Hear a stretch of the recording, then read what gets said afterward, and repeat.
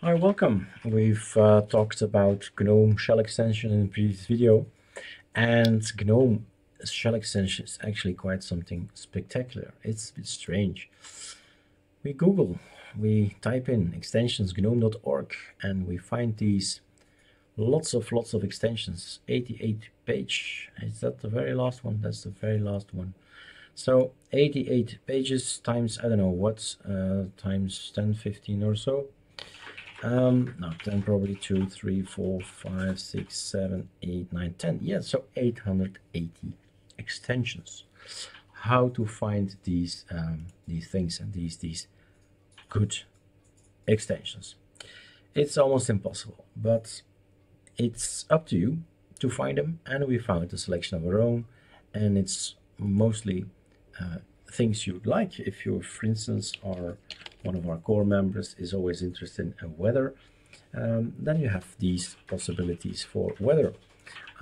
If your moon, maybe something with moon, no, maybe something with net speed, network monitor things, and you'll find lots of things regarding 8 pages regarding with network. So we have to probably say Wi-Fi or something, and then it's still 6 pages.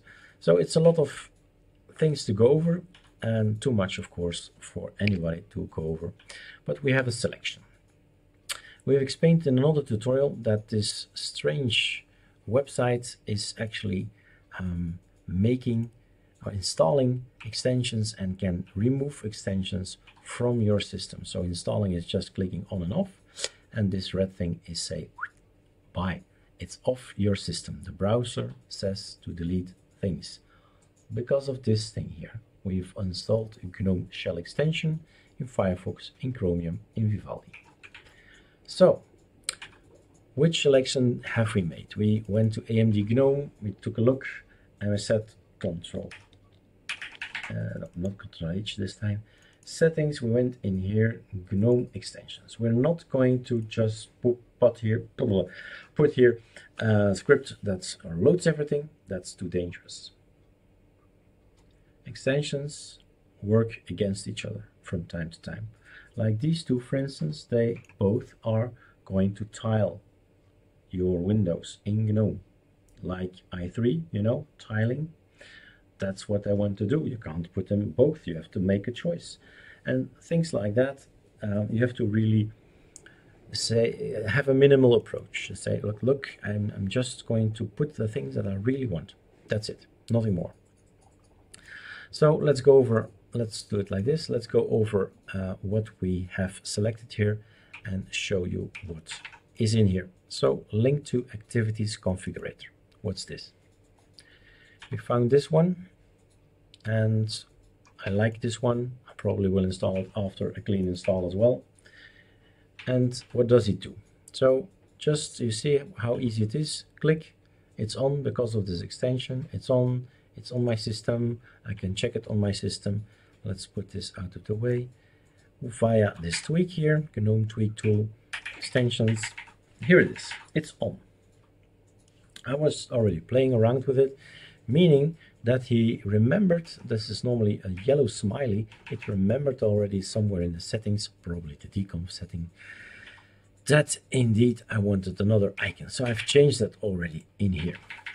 So click in here, select an icon, and I went looking for the ArchMerge icon somewhere in the user share icon Sardi scalable apps distributor logo. So I can take whatever I want, like so, a little house, all good. So you want it, you don't want it, and don't really like the icon, it's a bit too small, it becomes a little bit broken, I feel. So hide icon is also good. I've changed the name already. It was applications, I think, and I changed it to ArchMerge GNOME. So you remembered my setting from previous exercise here. Some text padding and disable corners, hide application menu button. A lot of things you can change, a lot of elements you could change. Panel transparency might be something interesting. So if you say, oh yeah, that's it, that looks good. Let's see if we can do that. Up here, you see the panel becoming more and more light. So that's also a very nice look you can have. So this is one I think I would install, and I'll leave the video at that. Next one is going to be this installation. All right.